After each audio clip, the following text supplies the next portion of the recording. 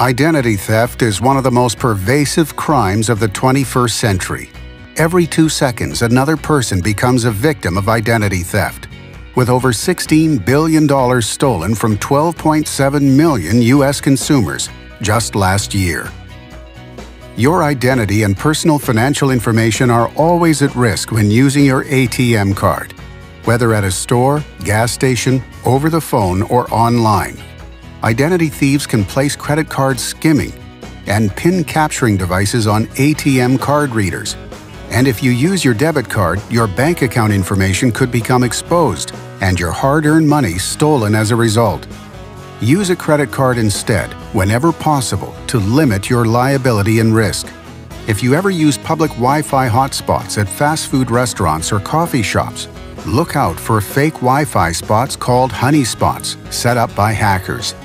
They can steal your sensitive and personal information, open credit card and loan accounts in your name, and stick you with the debt. Use internet security software to protect your sensitive data when using public Wi-Fi.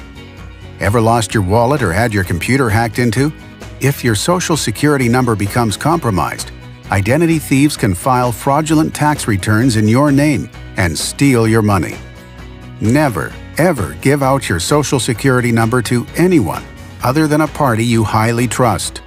ID theft crime does not always have to be high-tech. Did you know 30% of identity theft victims are scammed by family members and close friends? The high level of access to sensitive information that perpetrators have is the key in these crimes. Open a phishing email, visit questionable websites, give out your sensitive information online. All of these could compromise your personal data.